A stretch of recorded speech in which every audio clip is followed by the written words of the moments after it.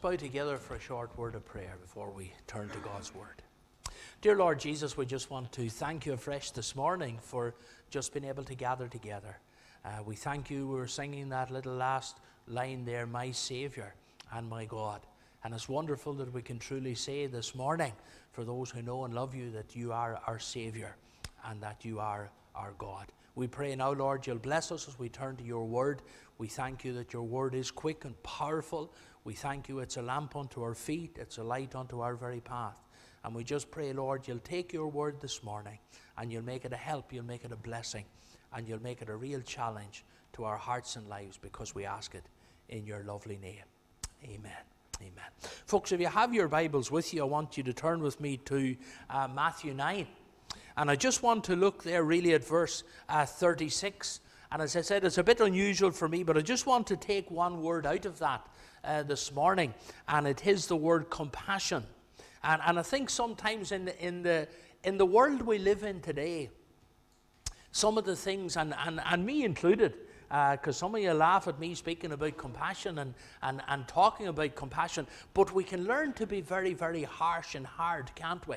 Because we're living in a very harsh and we're living in a very hard world.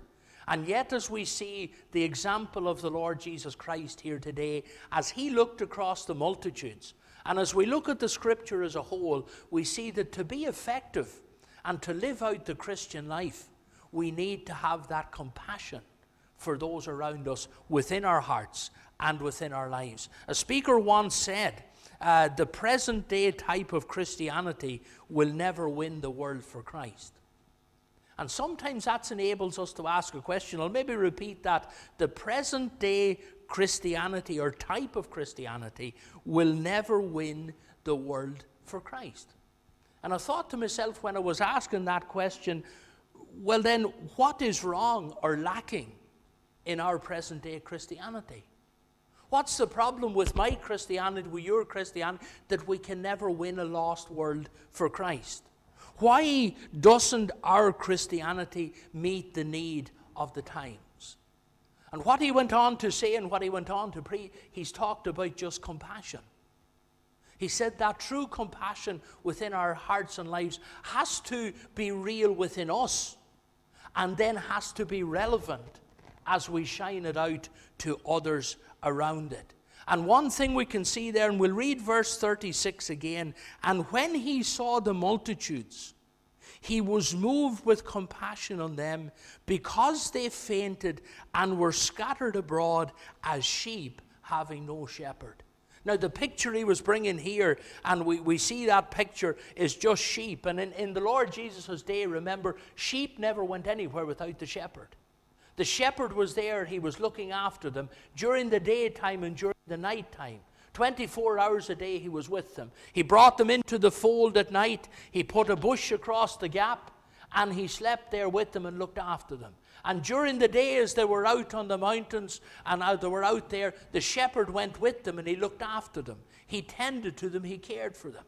But when the Lord Jesus Christ looked across, he looked across a multitude of people.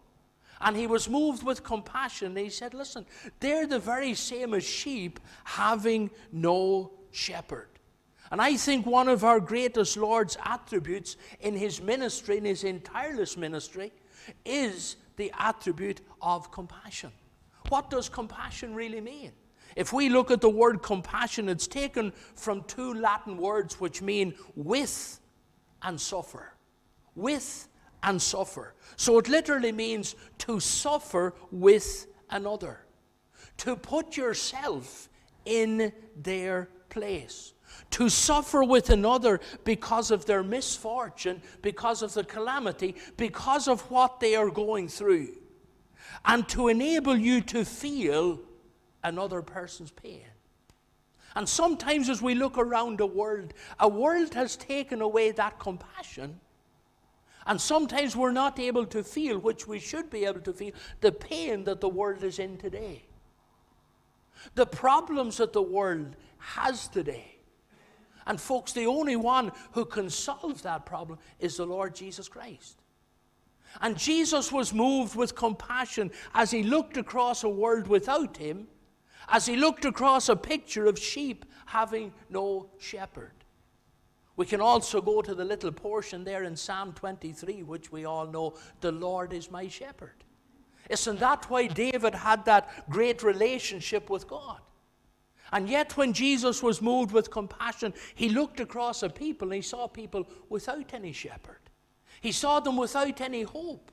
He saw them without anybody to look after them, because they were looking in the wrong places and they were looking to the wrong people. And folks, we're living in a world today where there is tremendous need, isn't there? And we can go back to that old chorus or old hymn that many people sing, people need the Lord. And the only thing that will bring Christ to the people is that compassion that we need.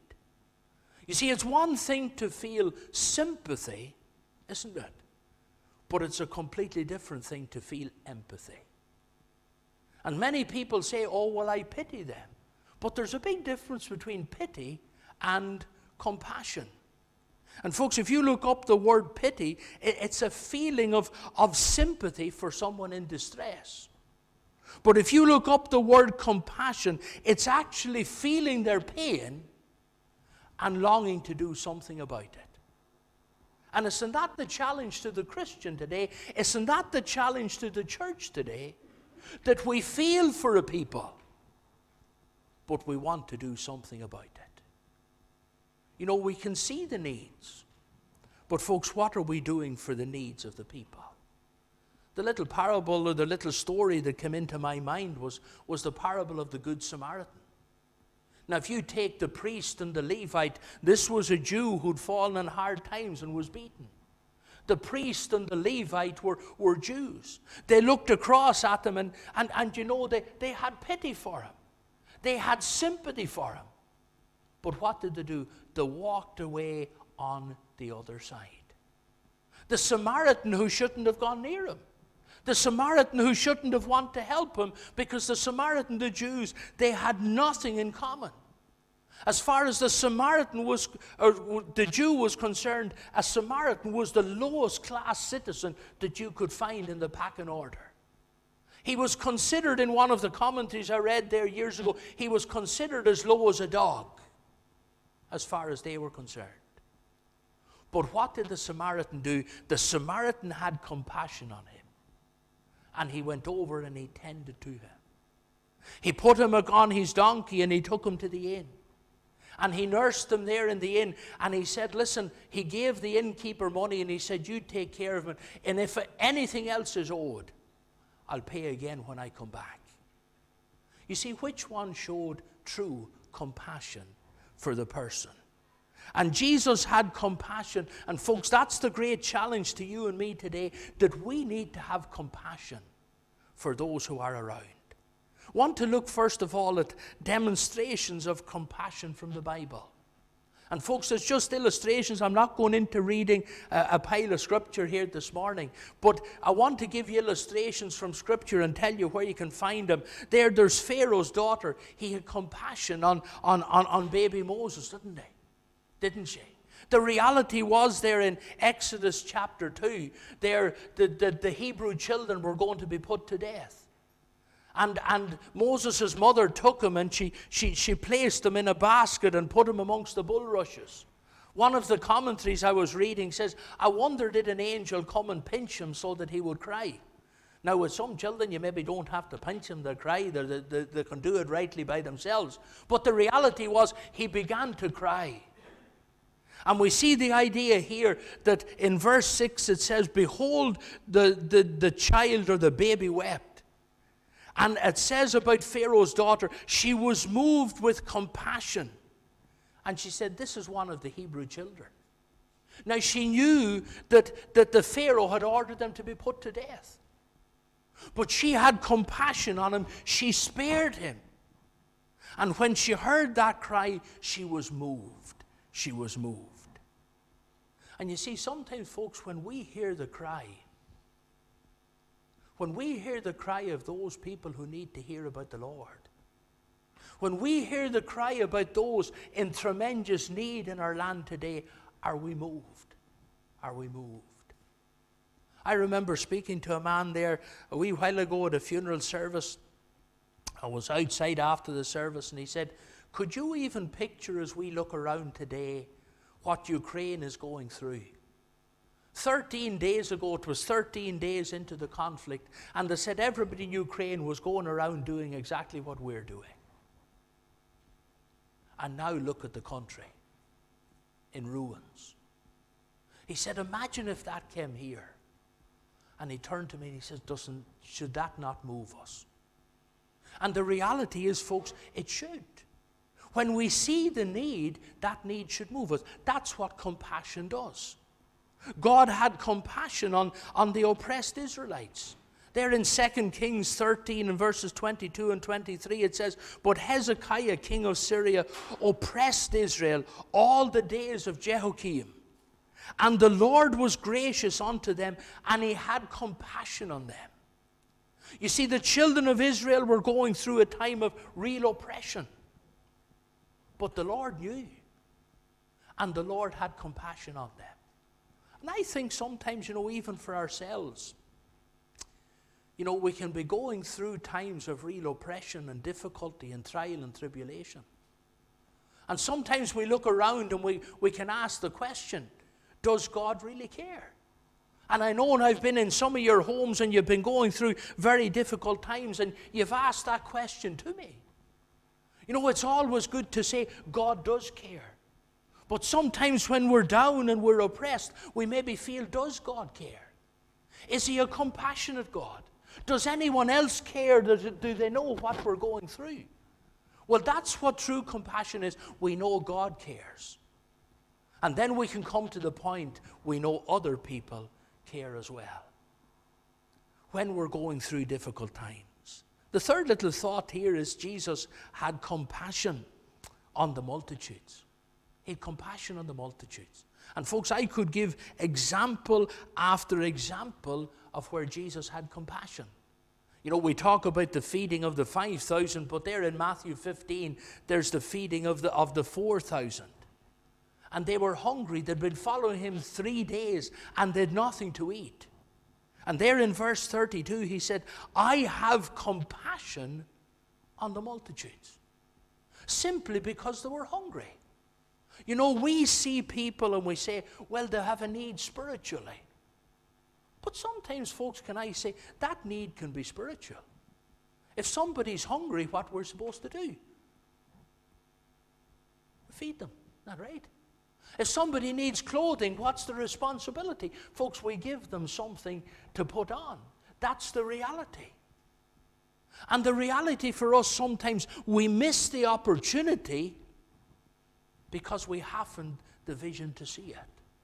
We haven't the vision to see it. We haven't the true compassion that we need.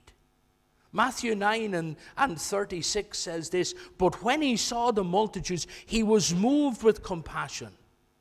They fainted, were scattered abroad as sheep having no shepherd. As sheep having no shepherd. Folks, we always need to keep that wee illustration in our mind. You see, we can visualize it, can't we? Sheep without a shepherd, sheep being scattered. In those days, there was the wolves that would come in. In those days, there would have been the bears that would come in. We see of David with the slingshot, that's what he was out to do. He was out to protect the sheep. And folks, that's the challenge to us as a fellowship, as a church, as a pastor, is to protect the sheep. So many times the ravening wolves are coming in, and the compassion is not there for us to be moved to do something about it. In Matthew 14, there it says he was moved with compassion towards them, and he healed their sick. If you take time to look at all the Lord Jesus healed, all he fed, the majority of his ministry for those 3 years was healing people, was feeding people, was dealing with the needs of individuals, physically and spiritually.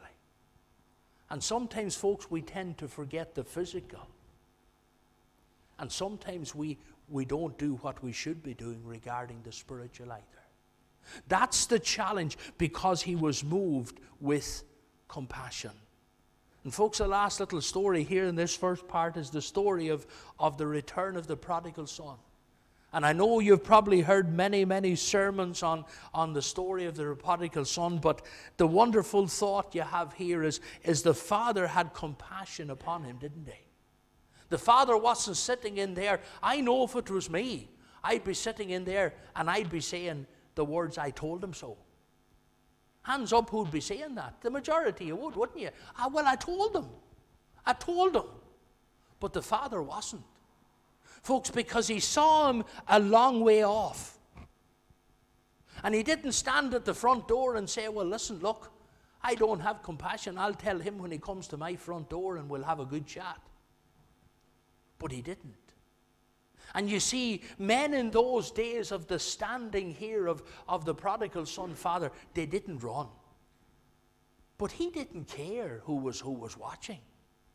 He wasn't interested who was looking. He ran. And he didn't stand there and tell him so. He threw his arms around him. He threw his arms around him. And folks, he kissed him on the neck. Can you imagine a boy that probably hadn't washed for months? A boy who'd been feeding the pigs. Can you imagine the smell of that boy? The father didn't care, sure he didn't. Because he had compassion on his son. He didn't stand to say, "Listen, I've told you so." Because he had true compassion. And folks, that's the compassion that we need in these days, isn't it? Doesn't matter what people are like. I remember a number of years ago, a young fella came to the door and he said something that blessed my heart. And he said to me, he says, "Mervyn," he says, "no matter where you saw me, at least you spoke to me. At least you spoke to me." And he said to me this, and I'll never forget it. He said, "At least you live out what you preach." And isn't that the challenge to us today? To simply live out what we preach and live out what we believe and show out that compassion to others around. Second little thought here, folks, is compassion is a wonderful emotion. Compassion's a wonderful emotion. Sometimes we forget what true compassion really is. And of all the emotions that pass through our very souls, the greatest is compassion. Why? Because it identifies us with the needs of others. It identifies us with the needs of others. I've been to many prayer meetings over the years, and I've seen people coming in, and I've seen tears flow for loved ones. I've seen tears flow for neighbors. I've seen tears flow for friends and people to come in contact with. I spoke to a wee man years ago, and he turned to me and he says, "Mervyn," he says, "I visit this woman every day. And my desire is to see her won for Christ. Every day." And he brought me in with her that day. Now he says, "If you get the chance, you preach to her." As long as he didn't say preach at her, that was the main thing, wasn't it? But you preach to her. See, what was his desire? He desired to see that woman saved because he saw the need. And the reality for you and me, compassion helps us to see that need. After nearly coming up to 30 years in ministry, there's an old saying, "No one knows what goes on under another man's table." And I'm beginning to realize that more and more. As every week passes, as every year passes, we're very quick to say, "Oh, well, I'm sure they have everything they want." There's no home that has everything they want. There's no home that doesn't have the difficulties or the problems. And there's no home that does not need compassion. What did compassion lead? We can go back on very quickly, much to say on it, but I won't this morning. Compassion led to the adoption of Moses into Pharaoh's daughter's house, didn't it? Moses was led on then to lead the children of Israel. When the went to the Red Sea, didn't they walk across on dry ground? Because God took Moses and God wonderfully led him and used him. What was the compassion? The compassion that young girl saw led to God using a man that he could take and that he could use. You know, if we go into compassion led to the relief of the oppressed in Israel, God saw the oppression of the people. But God led them out of oppression. And God wonderfully blessed them. And folks, that's what God can do. No matter what difficulties somebody can do, there's always a way of escape, isn't there? There's always blessing at the end, because after he has tried us, we shall come forth as gold. Where did it start with? It started with compassion. You know, compassion caused our Lord to feed the multitudes. I was touched there the other day when Keith Lindsay was speaking, and he talked about this man, and he said, you know, he'd money saved up for his retirement and for his pension and everything else. And he said, you know, it's not what you leave behind that counts. It's what you use for the Lord here and now. And he went to him after, he said, what does it cost to build that church? And Keith gave him the figure. I can't remember the exact figure. Wasn't it wonderful? He said, you know, it's building for eternity that counts. And the man wrote him a check there and then, and the church was built debt-free. It's wonderful, isn't it? Wonderful. What God can do. Compassion caused the Samaritan to help his enemy, the Jew. You know, folks, they say we shouldn't have any enemies or should nobody like, but you know, compassion helps us to love the unlovable, doesn't it? That's the reality. And compassion explains why a father welcomed back his son into the family fold.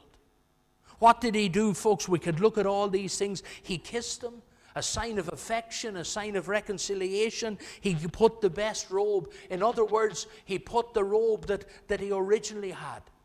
We're dressed in the robe of righteousness. That's the idea behind it here. We haven't time to go into it. He gave them a ring, a mark of favor, a mark of affection, a mark of office. He was his son again. He put shoes on his feet. The only ones who didn't have shoes in those days were servants. He was no longer a servant. He said, make me as one of your hired servants. He said, no, you're not one of my hired servants. You're a son.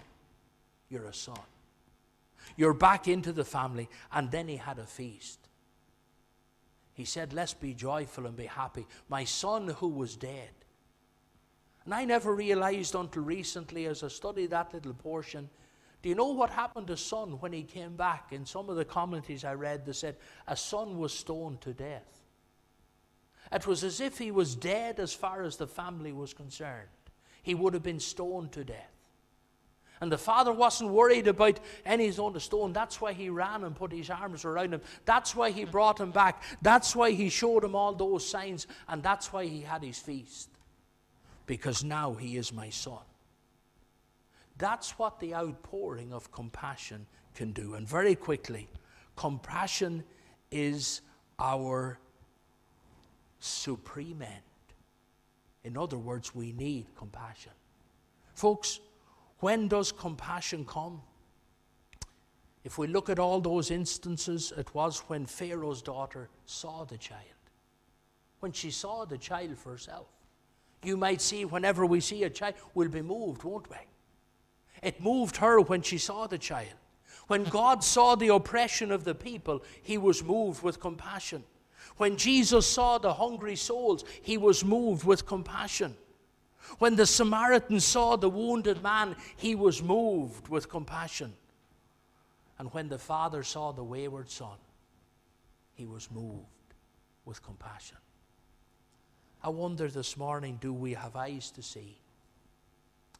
You know, spiritually speaking, we can go around the world and we can go blindly around it, can't we?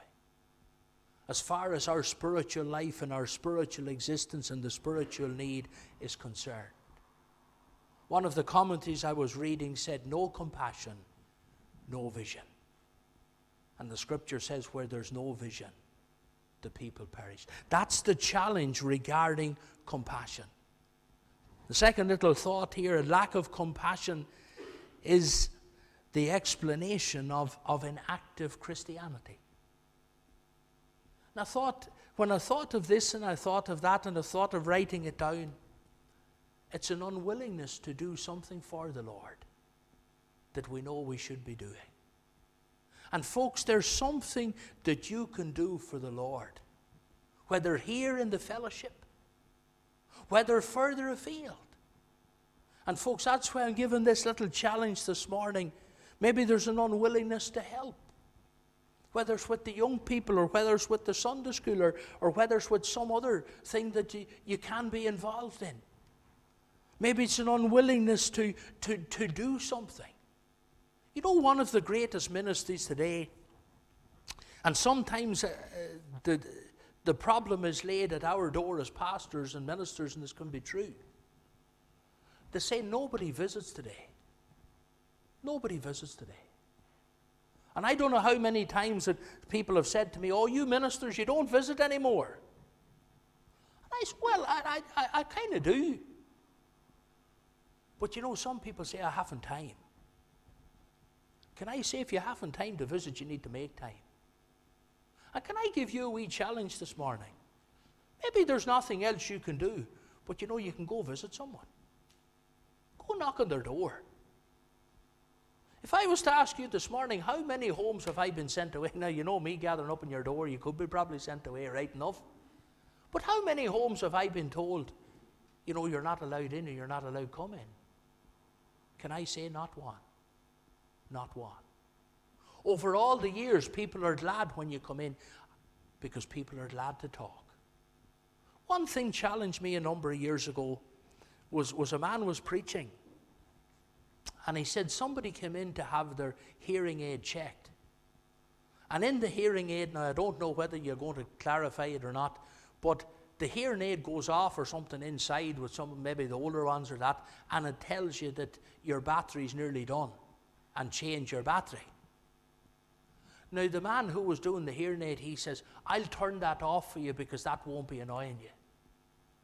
And the wee woman said, you know, that's sometimes the only voice I hear during the week. Just leave it on. Just leave it on. Isn't that some challenge, isn't it? Just leave it on. And folks, can I say to you, visiting, I believe, is one of the greatest things you can do. And then what's the tremendous need today with this? I've spent too long. But there's an unwillingness sometimes to answer the call of God upon your life. You know, when I went to meetings when I was young, the challenge was always brought to us, will you go? Will you do something for the Lord? I remember when I went to many of the conventions as a young lad, the challenge was always there. There's a need everywhere today. And we'll go down to the end here, and I'll finish with this. He saith unto his disciples, the harvest truly is plenteous, there in verse 37, but the labourers are few. Pray ye therefore the Lord of the harvest, that he will send, or that he will thrust forth labourers into his harvest field. Will you pray that God will do that? Or sometimes the example is, will you go if the Lord called you to go? Amen. Folks, we're going to sing in closing. Thanks, Greg, Kathy Ann. Turn your eyes upon Jesus. Tremendous little hymn. Look full in his wonderful face, and the things of earth will grow strangely dim in the light of his glory and grace. Jesus, to you we lift our eyes. Jesus, our glory and our prize. We adore you, behold you, our Saviour ever true. O Jesus, we turn our eyes to you. Let's stand together and let's sing this through from our hearts this morning, just in closing. Thanks, Greg. Kathy.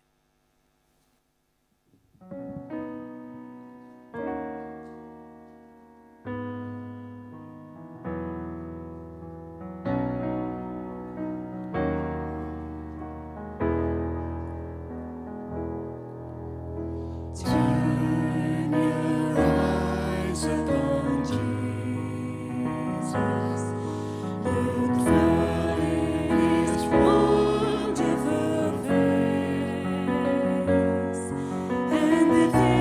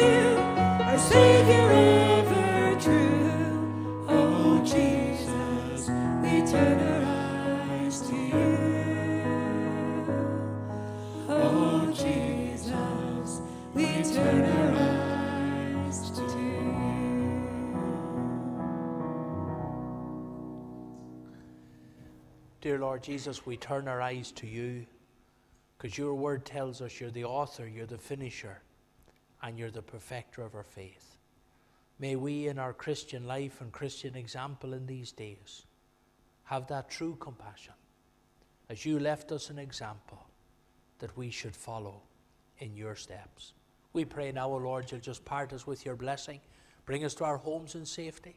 And we do pray, Lord, throughout this coming week, Lord, just give us opportunities to witness for you, to speak a word for you. Lord, to live out our lives in a way that will honor, glorify, and magnify your wonderful name, because we ask it in your lovely name. Amen. Amen.